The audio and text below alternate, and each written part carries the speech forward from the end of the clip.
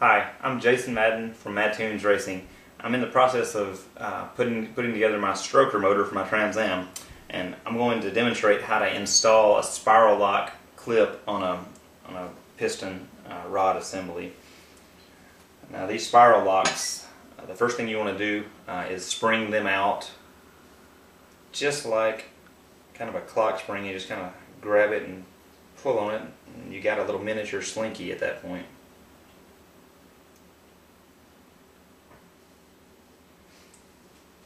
And then I like to go ahead and put the wrist pin inside of the piston to prevent any damage to the wrist pin bore when I'm forcing this little guy down in here.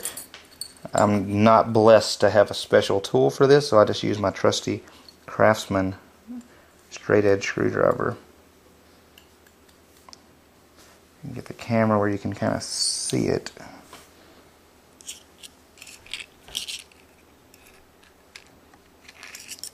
It's definitely a little challenge.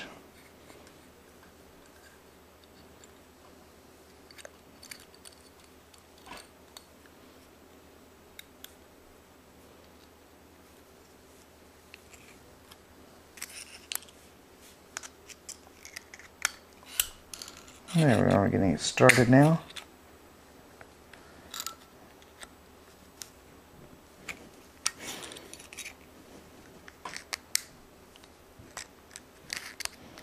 And once you get her started, you just work your way around it. And don't get in any big hurry. Don't say any cuss words. Just take your time.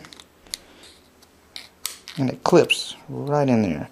Looks like the back side's not all the way clipped down. And now it is, because I took the wrist pin and slid it on in. And you'll want to make sure to orientate your piston and rod properly. 4 will go one way and 4 will go the other way. And this particular one needs to be orientated where these numbers on the rod here are lined up on the same side as the forward arrow.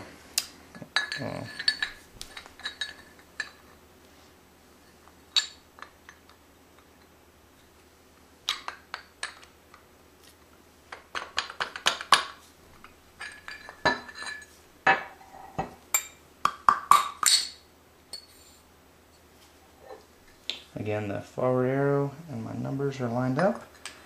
I'm going to slide this right down in here.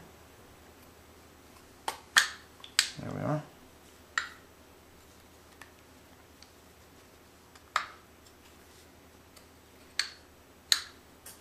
Slide it down in there.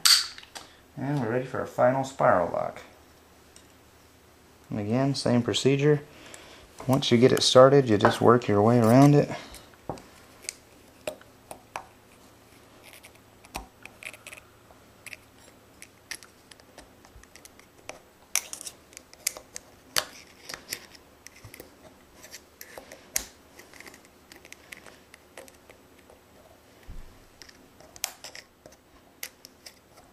And voila, we have finished it, and hopefully our video isn't more than 2 or 3 minutes long, but it probably is. There we go. Check it and make sure that it's in properly on both sides, and you're done.